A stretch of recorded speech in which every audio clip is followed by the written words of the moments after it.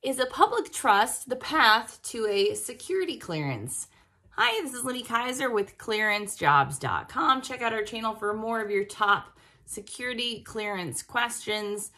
Was perusing the interwebs and saw a question that somebody had posted about how they were shocked that they had been able to obtain a position of public trust because of their very, very recent drug use. And the question was, hey, are they even looking into my background for this public trust clearance because I was able to obtain a clearance so easily?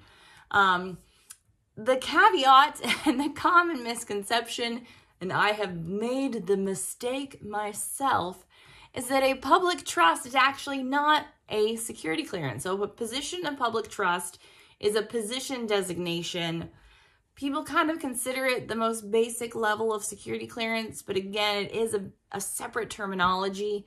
The three levels of security clearance are confidential, secret, and top secret, not public trust. So a position of public trust, it's generally basically a very basic criminal and financial background check, and it's basically a level of access. So a public trust position needed for a lot of finance positions, obviously a lot of IT positions requiring access. You're not accessing classified information, so it's not going through the depth of what you would see in a typical security clearance investigation because you're not getting access to any of the secrets, so they're not worried that your drug use is a credibility issue.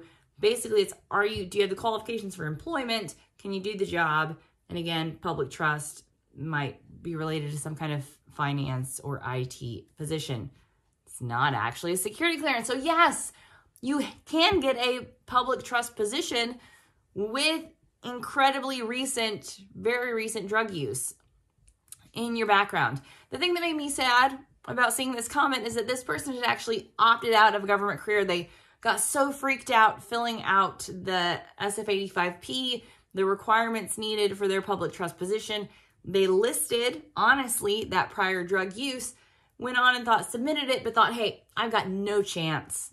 Went and pursued a job in the private sector.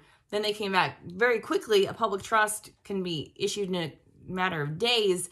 They quickly got that public trust position and were like, hey, what's the deal here? After I filled out the SF-86, I just moved on.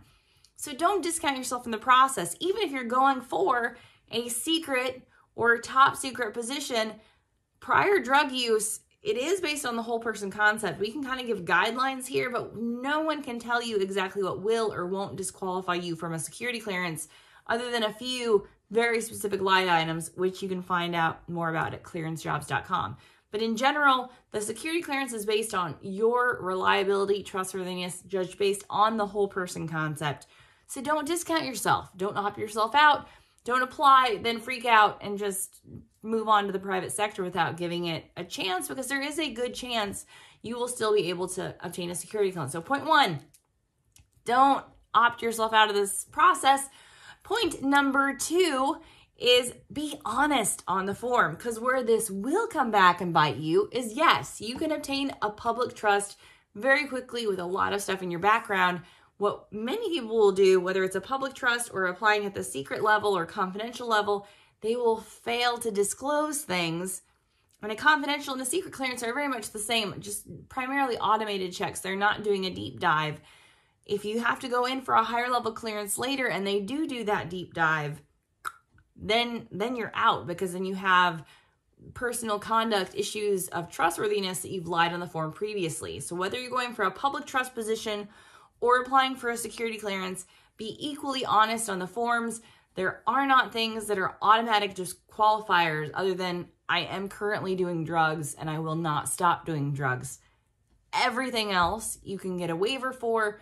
There is still a good chance you will be able to obtain a security clearance. So apply, don't opt yourself out. And second, be honest on the form. So for more on what a position of public trust is, the three levels of security clearance, and how to fill out the SF-85 or SF-86 correctly, visit us over at clearancejobs.com.